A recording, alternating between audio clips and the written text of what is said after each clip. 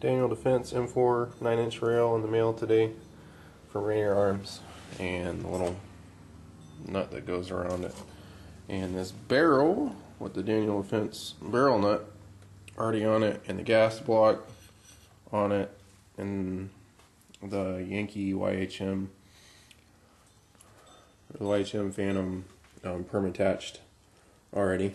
I had them go ahead and put the gas block and the barrel nut on it, because if they perm attached the flash hider without doing that, I'd be screwed. And then there's the anti-rotation pins for the Daniel Defense rail. And then over here I got from someplace earlier, don't mind the mini gun that I have with the front and rear sights, but that's my VLTOR MUR. Oh, this barrel is stainless steel match grade 1/7 twist barrel from Oak Armament. I'm pretty jazzed about getting this on my rifle.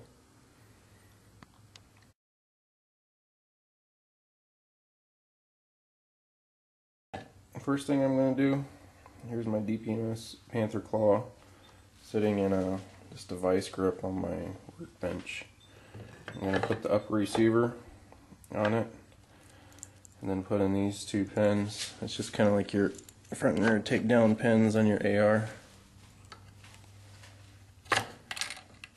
And just to secure the receiver so we can work on it.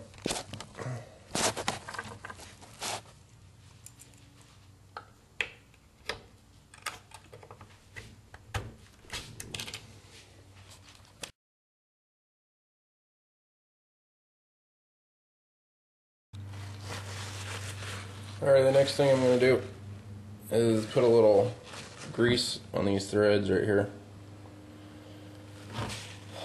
all the way around, just because when you put on your barrel nut, I forget where I read this, but anyways, there's a lot of friction between your barrel nut and these threads on your upper receiver, and it helps you get in that last bit of a turn,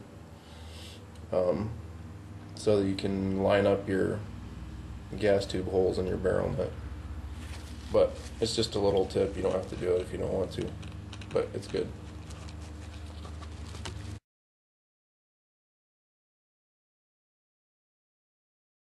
I also put a little bit of grease around the barrel extension on my barrel, just to make it a little easier to slide into the upper receiver. Sometimes it's a little more difficult than other times. That might help.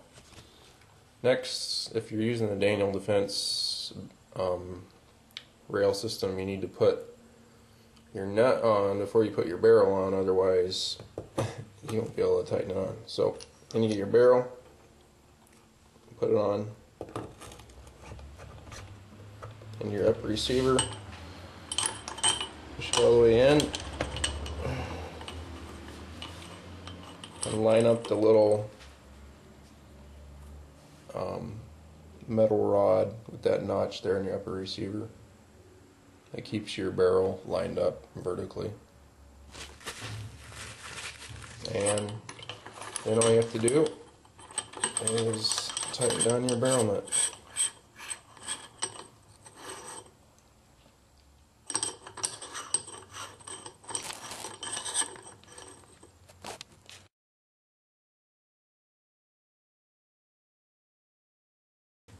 Now that I have my barrel nut semi-tightened onto the upper receiver, securing the barrel, next thing I'll do is I'll use my barrel nut wrench.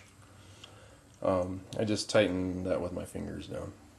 Next I'll use my barrel nut wrench with this end. There's another end for like the standard Delta ring assembly. Well, this end fits great in the Daniel Defense barrel nut for the M4 rail. So I'll use that right here, and you can also use a torque wrench in one of these squares. But that barrel nut is supposed to be torqued to, I think it's 70 or 80 foot-pounds or something like that. And then once you reach that tightness, you tighten it to the next hole and line it up. Try to line up that top hole with the gas tube hole in the upper receiver just perfectly, and we'll get to that in a minute.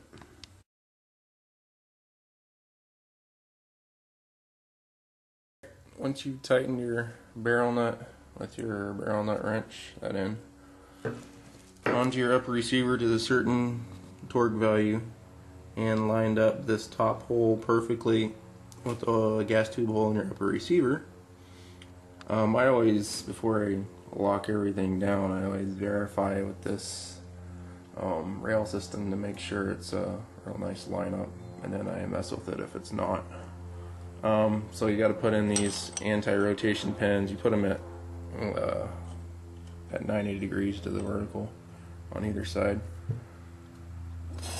and then you slide on your rail. And then I also greased up these threads, same reason, just to be able to ease it on better as I slide it on, tightening it. Once you get it like halfway tightened, you gotta push it onto those pins. Finish tightening it. Now before I really ream it down, I'm gonna make sure my lineup is good, which you can kind of see. That's a pretty smooth, straight lineup. Other people might have actual ways to line these up. I just do it by eye. It's because I don't have any fancy tools. And you kind of look at the gas block too. Make sure it's centered under there. Which the gas block you can mess around with too. But once you're satisfied with your lineup, you want this to be perfectly lined up, otherwise your sights will be off. If you have like a flip up front sight up here. Once you have it lined up perfectly, then you can finish tightening it. Now that I made sure everything's lined up and perfect, I'm actually gonna untighten this again,